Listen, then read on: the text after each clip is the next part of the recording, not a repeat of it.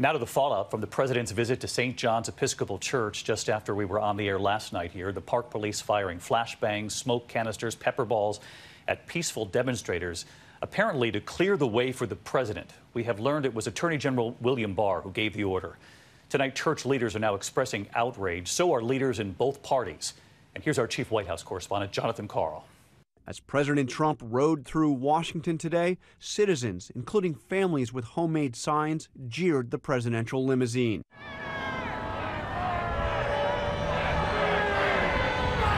We were in the motorcade watching the people, their signs withering. Are you a moral monster? I can't breathe. Today, outrage is growing over the forceful removal of peaceful protesters to clear the way for the president to hold a photo op at St. John's Church. It all began shortly after 6 p.m., the hour before Washington's curfew took effect. The protesters had gathered just a block from the White House gate.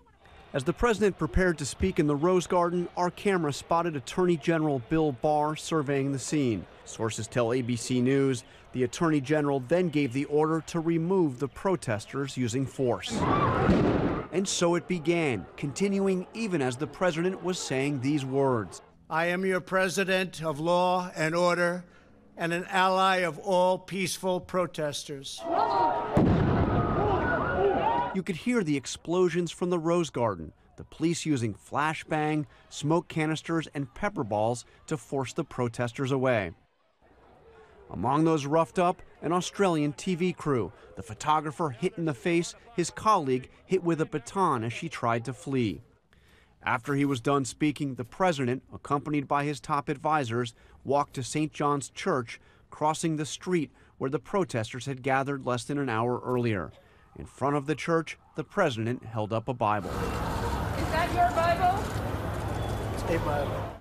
He summoned his advisors to pose for a photo before heading back to the White House. Among the first to express outrage, the Bishop of Washington, the spiritual leader of Episcopalians in the nation's capital, including the parishioners at St. John's.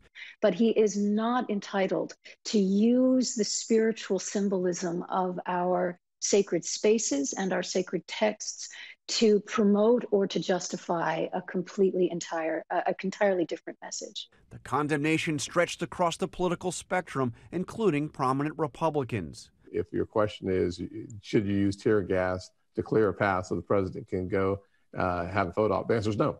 Republican Senator Ben Sasse said, quote, I'm against clearing out a peaceful protest for a photo op that treats the word of God as a political prop. Even Pat Robertson, prominent televangelist and an ardent supporter of President Trump, had harsh words for the president. And it seems like now is the time to say, I understand your pain. I want to comfort you. I think it's time we love each other. But the president took a different course. Robertson lambasted the president for threatening to move military troops into American cities unless the nation's governors control the violence. Matter of fact, he spoke of them as being jerks. You just don't do that, Mr. President. It isn't cool. So let's get to John Karl back with us again tonight from the White House. John, I know you were in the motorcade today witnessing those protesters, their signs. The president, though, unwavering on this tonight. And also this evening, a former president now weighing in, John? Former President George W. Bush out with a powerful statement that condemns the, quote, brutal suffocation of George Floyd and says many doubt the justice of our country, and with good reason. President Bush does not mention President Trump by name, but he does express support for the protesters, saying, quote, those who set out to silence those voices do not understand the meaning of America or how it becomes a better place. That's President George W. Bush tonight, David. All right, John Karl, thank you again for this reporting throughout the day and this evening. Hi, everyone. George Stephanopoulos here. Thanks for checking out the ABC News YouTube channel. If you'd like to get more videos, show highlights, and watch live event coverage, click on the right over here to subscribe to our channel. And don't forget to download the ABC News app for breaking news alerts. Thanks for watching.